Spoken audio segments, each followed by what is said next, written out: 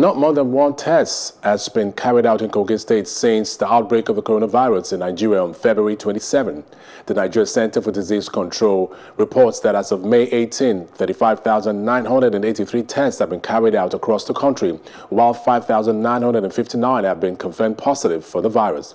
According to the NCDC update on the COVID-19 outbreak in the country, which was made available on its website, Kogi recorded the lowest number of tests with no confirmed cases. Joining us live is the Kogi State Commissioner for Information, Kingsley Fanwo. Good afternoon to you, Mr. Commissioner. Good afternoon. And thank you for joining us. Thank you.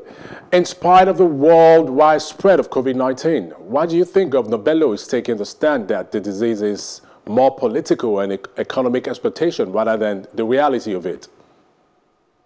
I think it's the conviction of the state government that will concentrate on the medical aspect of COVID-19 to ensure that our people are safe from the spread of the virus.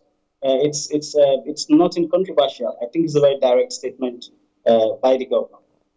Despite Kogi government's belief that COVID-19 is being exaggerated, it is on record that Kogi State has established a state-of-the-art isolation center. Now, why establish an isolation center for something you don't believe in? We never said we do not believe COVID-19 is real. COVID-19 is real, of course. What we are trying to say is that it is not as serious as it is being hyped around the world. And we should be able to manage the pandemic alongside with our economy so that people will not die of hunger. That has always been our position. We are not saying COVID-19 does not exist at all.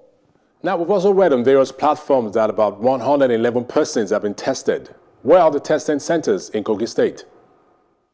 We have our testing centers in our what we call isolation and containment centers. To us, isolation center is a very harsh and dehumanizing word. So we call those centers containment centers to ensure that the virus does not spread into the state. So at those centers, we have our test kits for testing people.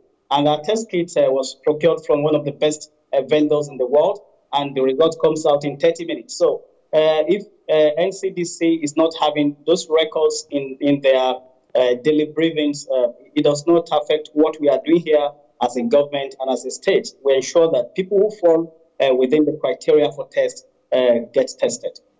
Now, Kogi State actually is bounded by about 10 states, and some critics have said that the state is sitting on a time bomb by not closing borders. What's your reaction on this? There is no time bomb here. They talked about this time bomb 5 weeks ago and said that in the next 2 weeks then there was going to be an explosion. But 5 weeks down the line, we are still very safe in the state. If you go to our Federal Medical Center and specialist hospitals, you'll discover that the number of patients treated between September to December 2019 were quite higher than the number of patients that have been treated between January to April this year. That shows that we are even having a drop. So there is no time bomb anywhere. I think in the next 2 weeks, we'll see what they will say again. We are managing the situation. We have experience in managing epidemics. We have done very well in the past, and we are still doing very well today. Our health surveillance officers in all the 239 wards in the state are doing very well. And the Ministry of Health is managing the situation excellent.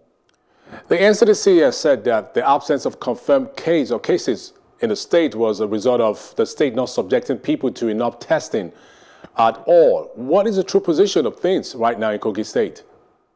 We're not going to join issue with NCDC, but we'll just state the fact. We've been testing those who fall within the criteria that should be tested. As at maybe May 17th, we've tested 111 people and all tested negative. We are very sure the virus is not in the state, and we are working to ensure it does not come to the state. Now, finally, do you agree that the federal government should relax the nationwide lockdown and allow everyone to go about their normal duties, even though COVID-19 have not shown any sign of slowing down? That has always been the position of the governor of Kogi State, Alhaji Yahaya Bello, that we cannot continue to lock people down from commercial activities and all that. That is hurting our economy, and our economy is bleeding. We could see that as it's affecting most states now. Even most state government now cannot pay salaries because they are not generating enough IGR, and the allocation to the state has drastically dropped. So this is hurting the economy, and it's hurting homes, is breeding hunger.